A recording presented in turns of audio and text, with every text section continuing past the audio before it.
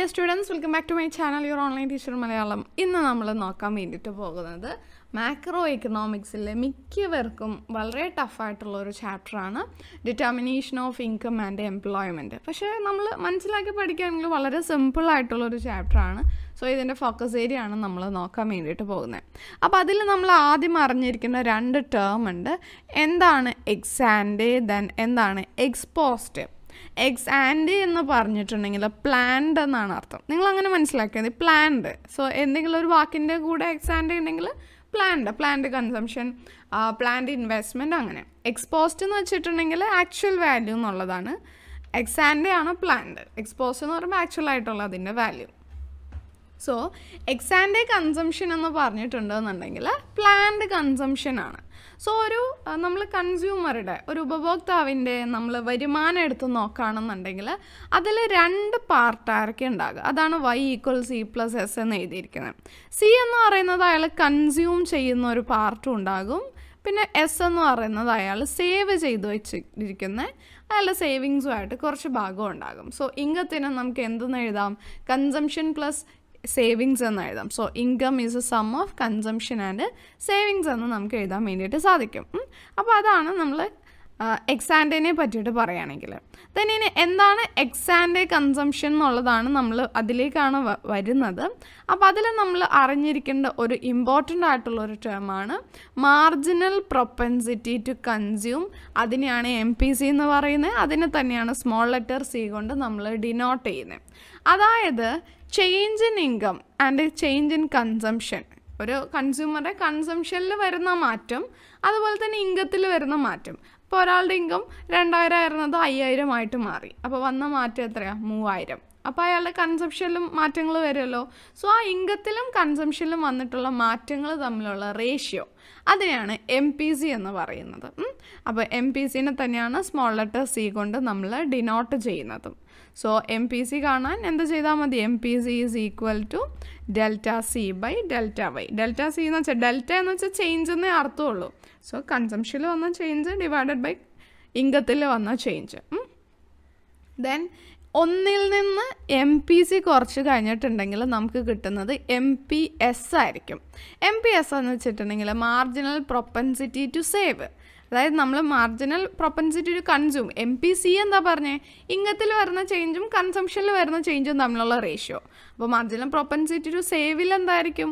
സേവിങ്സിൽ വരുന്ന ചേഞ്ചും ഇൻകത്തിൽ വരുന്ന ചേഞ്ചും തമ്മിലുള്ള റേഷ്യോ, അതാണ് MPS. ഈ MPCയും MPSും കൂടി ആഡ് ചെയ്ത് കഴിഞ്ഞാൽ പ്ലസ് MPS ചെയ്ത് കഴിഞ്ഞാൽ നമുക്ക് 1 കിട്ടും.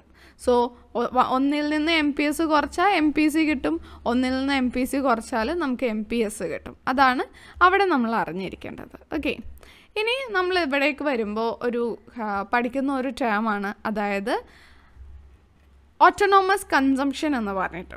ഓട്ടോണോമസ് കൺസംഷൻ എന്ന് പറഞ്ഞിട്ടുണ്ടെങ്കിൽ എന്താണെന്ന് വെച്ചിട്ടുണ്ടെങ്കിൽ ഓട്ടോണോമസ് കൺസംഷൻ ഇൻകം ലെവൽ 0 ആണെങ്കിൽ കൂടി കൺസംഷൻ നടക്കുന്നുണ്ട് എന്നുള്ളതാണ്.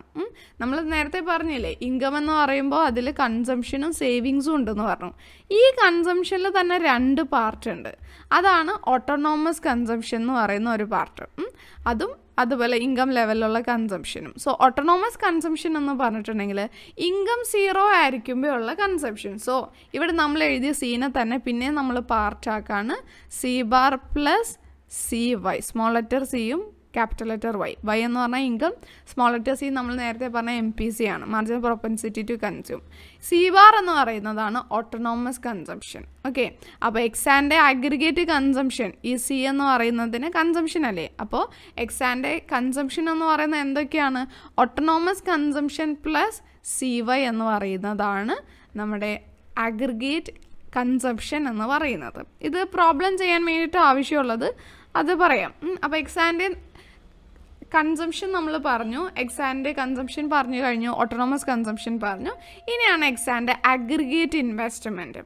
എക്സ് ആൻഡ് അഗ്രിഗേറ്റ് ഇൻവെസ്റ്റ്മെൻറ്റ് എന്ന് വെച്ചാൽ എന്താ? പ്ലാൻഡ് ഇൻവെസ്റ്റ്മെൻറ്റ്, അത്രയേ ഉള്ളൂ. എക്സ് ആൻഡ് എന്ന് വെച്ചാൽ പ്ലാൻഡ് ആണല്ലോ. സോ പ്ലാൻഡ് ഇൻവെസ്റ്റ്മെൻറ്റ് എന്നുള്ളതാണ്. സോ ഇതിനെ തന്നെയാണ് ഈ I എന്ന് എഴുതുമ്പോൾ, ഇൻവെസ്റ്റ്മെൻറ്റിന് I എന്നാണ് നമ്മൾ എഴുതുന്നത്. V assume that investment demand IS autonomous investment. അതായത് നമ്മുടെ എക്കോണമിയിലെ ഇൻവെസ്റ്റ്മെൻറ്റിനെ നമ്മൾ ഓട്ടോണോമസ് ഇൻവെസ്റ്റ്മെൻ്റ് ആയിട്ടാണ് കൺസിഡർ ചെയ്യുന്നത്. സോ അപ്പോൾ ഐക്ക് മുകളിൽ ഒരു ബാർ കൂടി കൊടുക്കാം.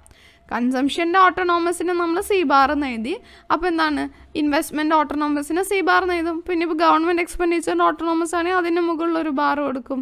G bar, I bar, C bar എന്നിങ്ങനെ നമ്മൾ എഴുതാം. സോ എക്സാൻ്റെ ആഗ്രിഗേറ്റ് ഇൻവെസ്റ്റ്മെൻറ്റ് എന്ന് പറയുന്നത് I = I ബാർ ആണെന്നുള്ളത് ഓർത്ത് വയ്ക്കാം. ഓക്കെ, ദെൻ നെക്സ്റ്റ് നമുക്ക് നോക്കാൻ വേണ്ടിയിട്ടുള്ളത് അഗ്രിഗേറ്റ് ഡിമാൻഡ്. അപ്പോൾ നമ്മൾ കൺസംഷനും പറഞ്ഞു, ഇൻവെസ്റ്റ്മെൻറ്റും പറഞ്ഞു. നമ്മളൊരു 2 സെക്ടർ എക്കോണമിയുടെ കാര്യം മാത്രമേ നോക്കുന്നുള്ളൂ.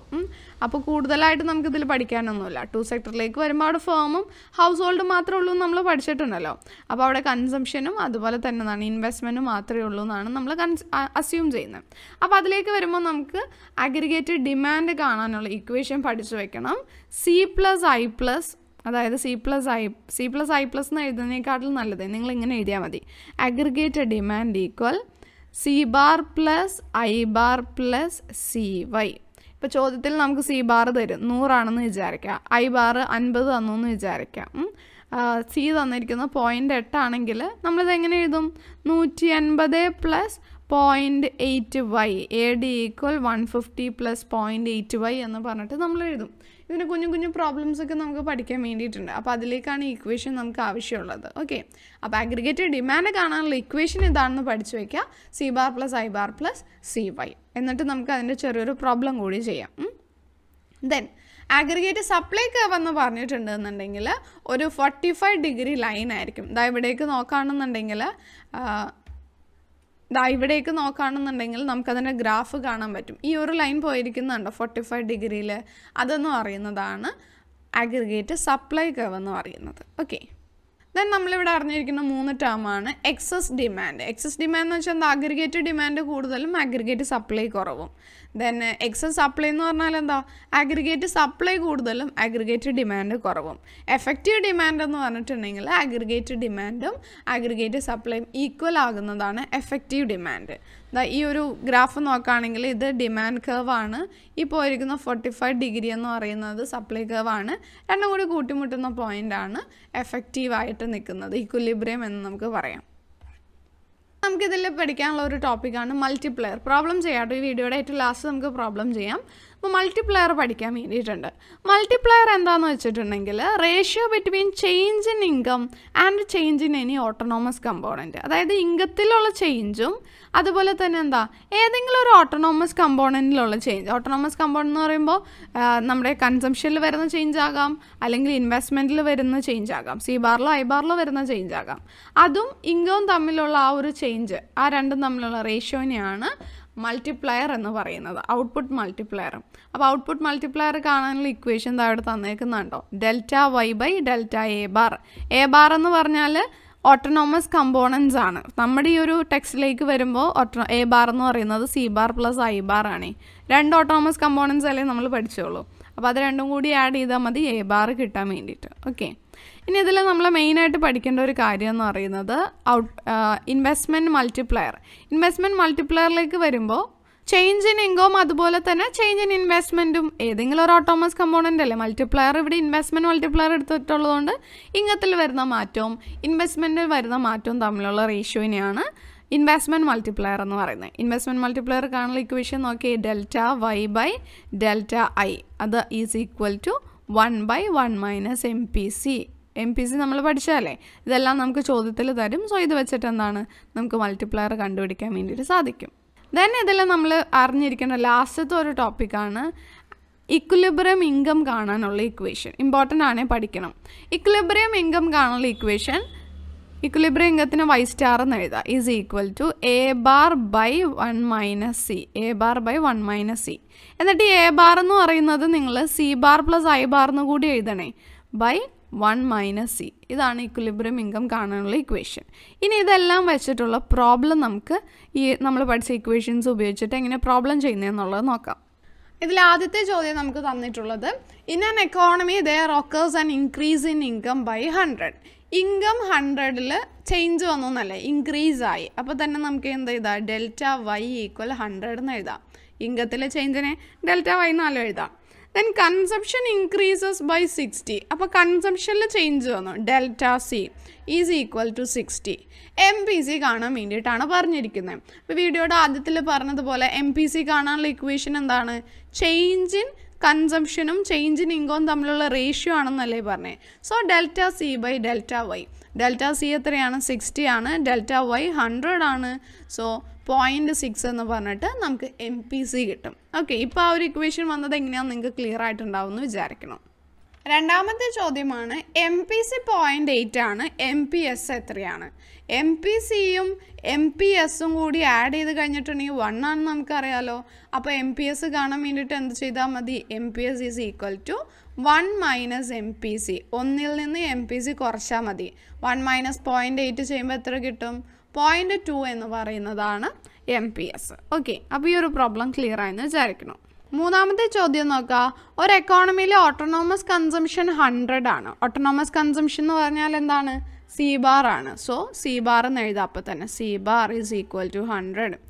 MPC എന്ന് പറഞ്ഞാൽ 0.6 ആണ്. MPC സ്മോൾ ലെറ്റർ സി അല്ലേ? 0.6 എന്ന് എഴുതാം. കൺസംഷൻ ഫംഗ്ഷൻ എഴുതാൻ വേണ്ടിയിട്ടാണ് പറഞ്ഞിട്ടുള്ളത്. കൺസംഷൻ ഫംഗ്ഷൻ്റെ ഇക്വേഷൻ നമ്മൾ നോക്കിയതല്ലേ? C equal C bar plus C Y എന്ന് പറയുന്നതാണ് consumption function. So C bar എത്രയാണ്? C is equal to 100 plus small letter C 0.6 ആണ് Y. Okay, C is equal to 100 plus 0.6 Y എന്ന് പറയുന്നതാണ് നമ്മുടെ കൺസംഷൻ ഫംഗ്ഷൻ. ഇങ്ങനെയാണ് ഈ ഒരു ചാപ്റ്ററിൽ പ്രോബ്ലംസ് ചെയ്യുന്നത്. ഓക്കെ, നാലാമത്തെ ചോദ്യമാണ്. Consumption function C equal 100 plus 0.6 Y ആണ്. ഐ ബാർ 25 ആണ്.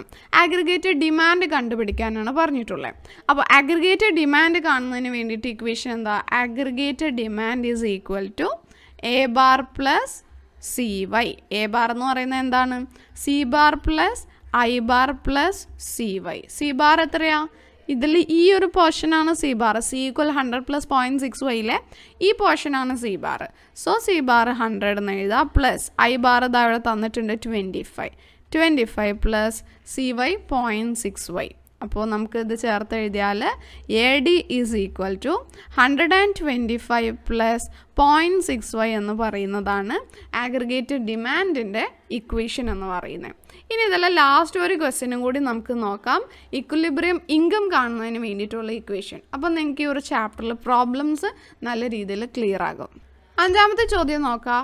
ഒരു എക്കോണമിയിലെ കൺസംഷൻ ഫംഗ്ഷൻ തന്നിട്ടുണ്ട്. C equal 150 plus 0.90 Y. I bar equal 50. Equilibrium income കാണാനാണ് പറഞ്ഞിട്ടുള്ളത്. വീഡിയോയുടെ ആദ്യത്തിൽ നമ്മൾ ഇക്വിലിബ്രിയം ഇൻകം കാണാനുള്ള equation പഠിച്ചില്ലായിരുന്നോ? Y star is equal to A bar by 1 minus C. A bar എന്ന് പറഞ്ഞാൽ എന്താണ്? C bar plus I bar by 1 minus C. C bar എത്രയാ? ഈ ഒരു പാർട്ട് 150 പ്ലസ് ഐ ബാർ എത്രയാ? ഇതവിടെ തന്നിട്ടുണ്ട് 50 divided by 1 minus C. Minus C എത്രയാണ്? 0.90 ആണ് സി എന്ന് പറയുന്നത്. സോ 0.90.